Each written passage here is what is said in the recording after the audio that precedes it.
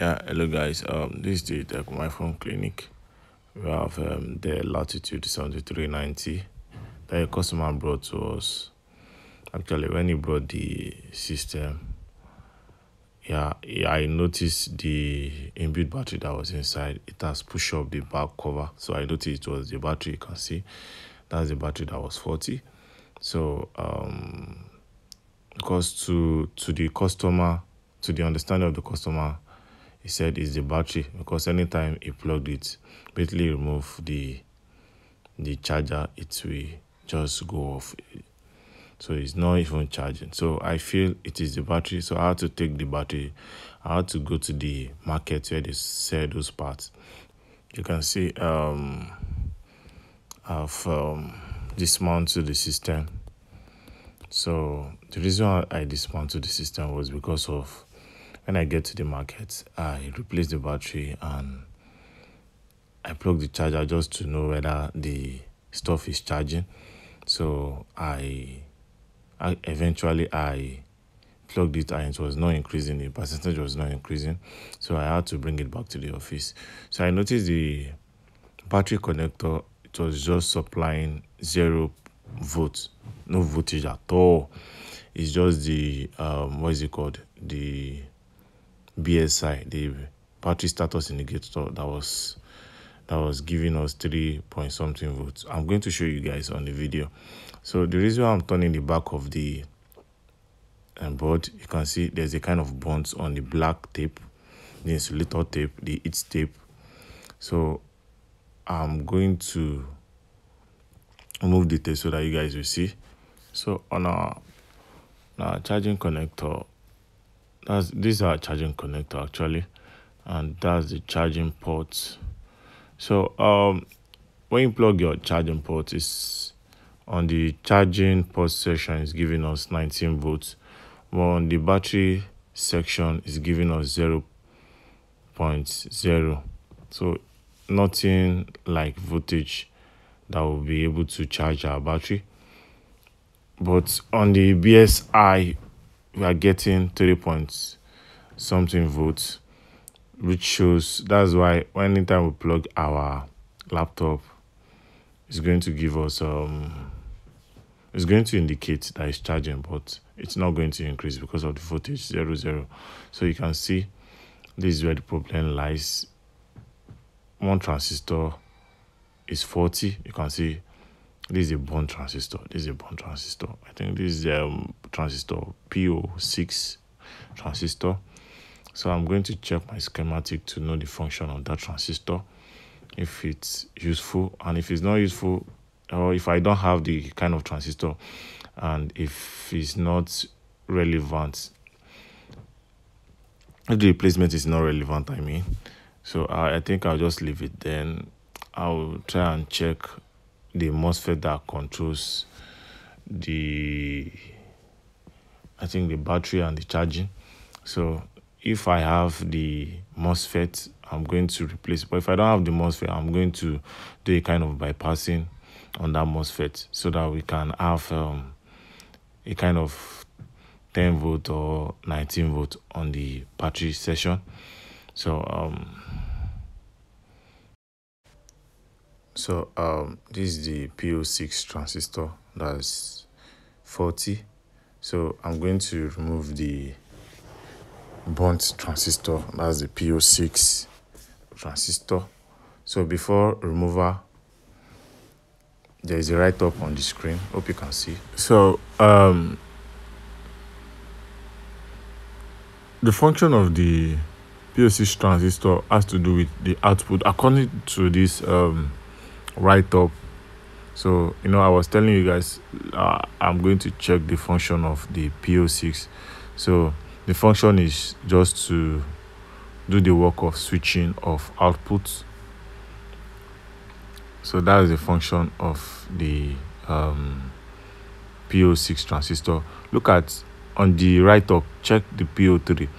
The PO3 transistor, what does it do? It does the works of enable key on, wake up. That's the function. PO3, it's a key on. That means key on, that's the our keyboard light.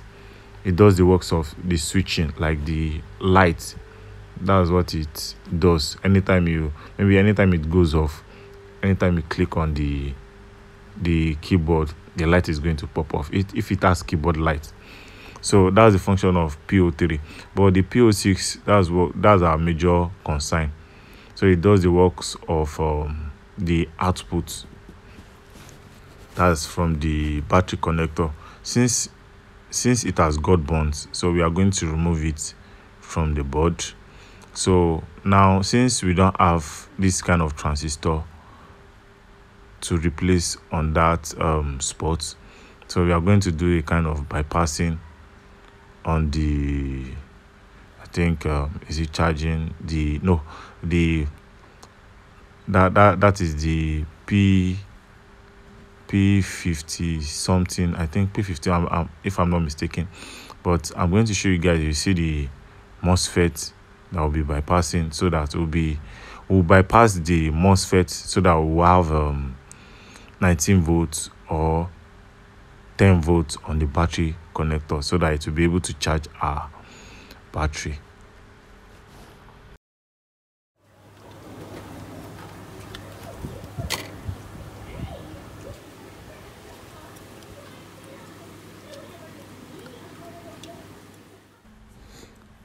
So now I'm trying to check which MOSFET we can use for the bypassing, so we can get 19 volt on our battery connector.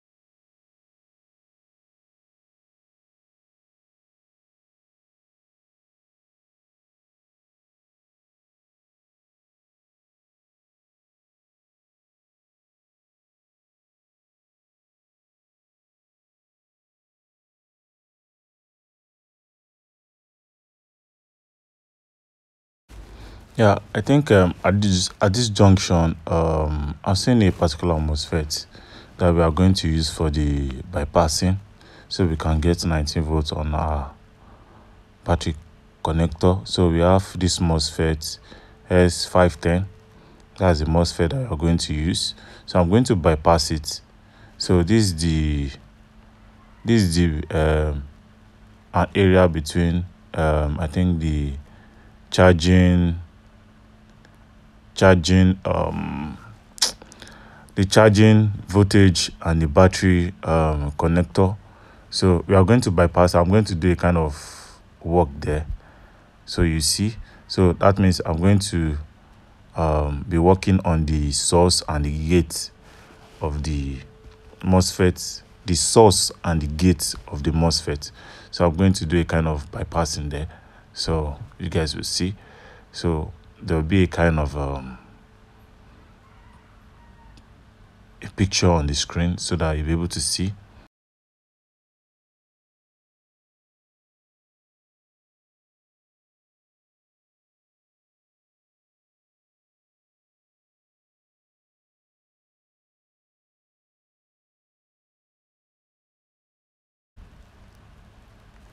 So just take a word to do cable. So you can see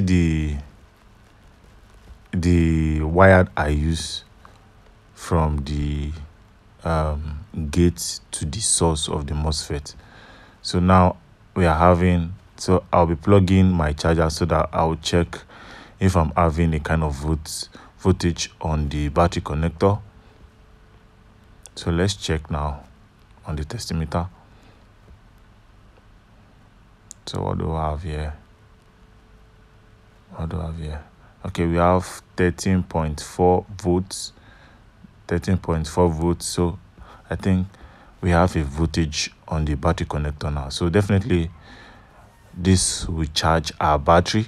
So with this solution, I think it can solve a laptop that is charging but not increasing. So you can still apply the same solution to your own similar case. If your laptop is not Dell Latitude 7390, you can still apply the same solution to it. So you can see I have to put my heat tape, so that if there's a kind of, I know that MOSFET will be generating a kind of heat. That is why I had to put my tape. So now I've done, fast forward, I've done the coupling of the laptop. So now I'm about to test. I'm trying to test. So I told you guys that I had to return the new battery I bought because it was not increasing at the initial stage. So I had to tell the supplier of that battery that I need to work on the board. So you can see it's on 5%. So we have to chill a little bit.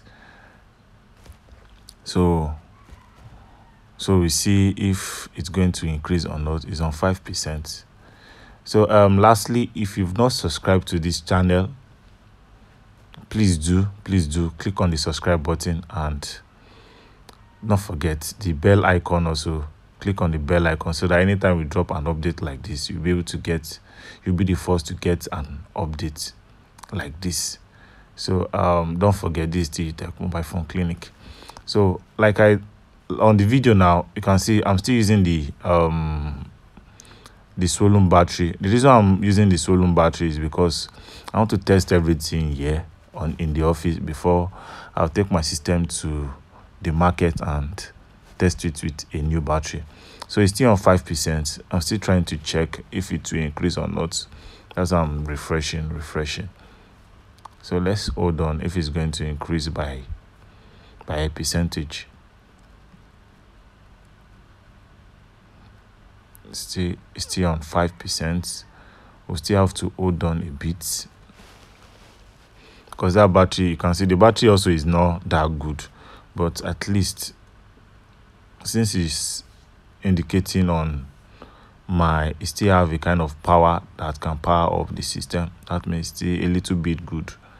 So let's see if it's going to increase. Okay, I'm trying to off the keyboard light and dim the keyboard the screen rather. So the keyboard light also is on, so I'm going to power it off. That's what I did just now. That is FN, and now we have 7% now. So guys, like I told you, don't forget to subscribe. Don't forget to like this Digital Mobile Phone Clinic.